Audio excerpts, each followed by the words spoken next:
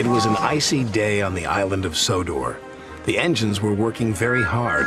They didn't mind the cold because they had toasting hot fireboxes to keep them warm.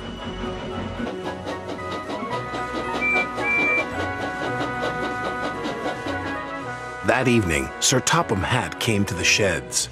"There's a big freeze coming tonight," he said. "James and Percy are to deliver extra coal to the stations." "Yes, sir," they said eagerly, and Sir Topham Hatt drove away.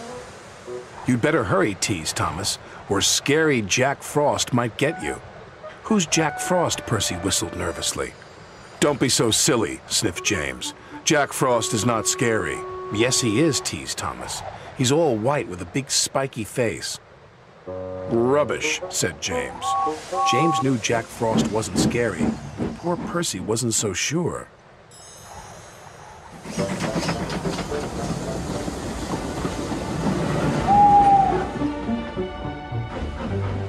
Percy shivered.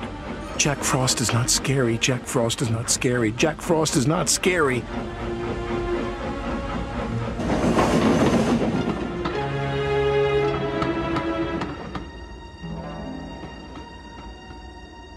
Meanwhile, James puffed along his route.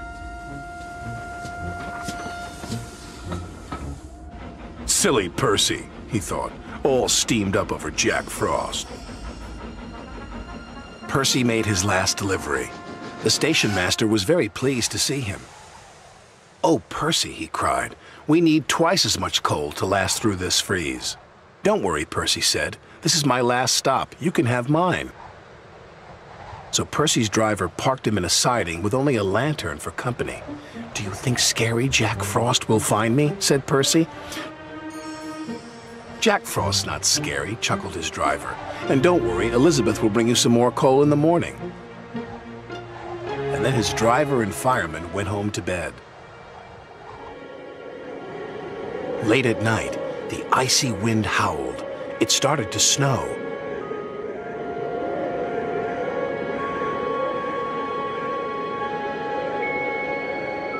Soon Percy's face was so cold, an icicle hung from his nose. "Oh, bother," Percy stuttered, but it didn't sound like Percy. It was so cold he could hardly make a sound.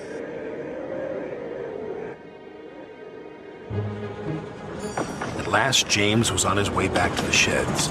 In the fog, he saw shadows and strange and scary shapes. "Scary Jack Frost," he whispered nervously. "Pah!"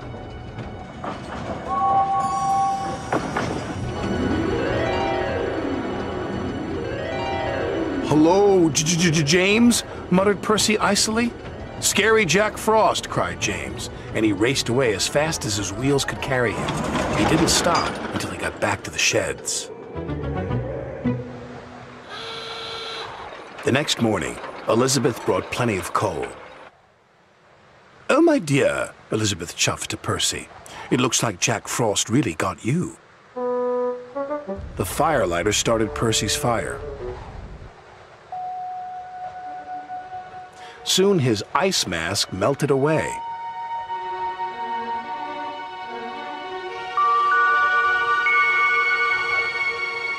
"So scary Jack Frost is only frost," tooted Percy happily, and soon he was as warm as toast. When Percy arrived at the sheds, James was bragging to the other engines. "I saw scary Jack Frost last night," James huffed. "He even knows my name." "He also knows that you ran away," teased Percy, and all the engines whistled, including James, but Percy's was the loudest whistle of all.